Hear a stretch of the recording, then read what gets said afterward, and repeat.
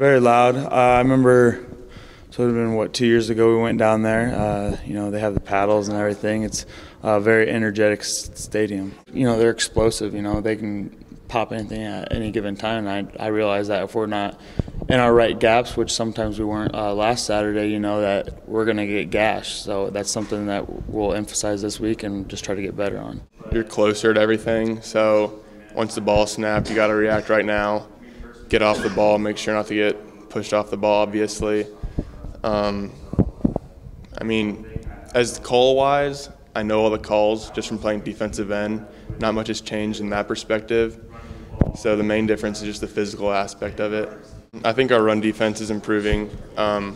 Every week, the more reps we're getting in practice, the more reps we're getting in live games, it's really helping out our defense. I enjoy going to other people's stadiums. It's an adventure. I like seeing their fans, how they react. It's a little different when we're on defense and we make a big stop and everything goes quiet. So that's a little bit of a change. But, I enjoy traveling to other people's stadiums. He's been a tremendous leader, tremendous player as well. He's stepped into being a big captain for our defense and been making big plays, as you guys can see. We talked after the game. I told him he's a great player, and I hope he wins the Heisman and just keep going, and I hope they take the Big 12 championship. Oh, very much so. So 2 years ago when we traveled to Stillwater last, I didn't travel to that game. That was my true freshman year, redshirted.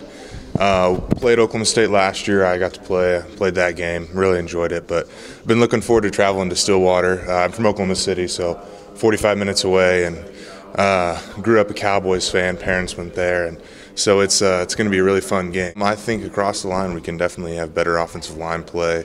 Talked a lot about getting more vertical push and handling movement better. So just things we got to continue to work on in practice and get our fundamentals squared away and just keep building on what we have.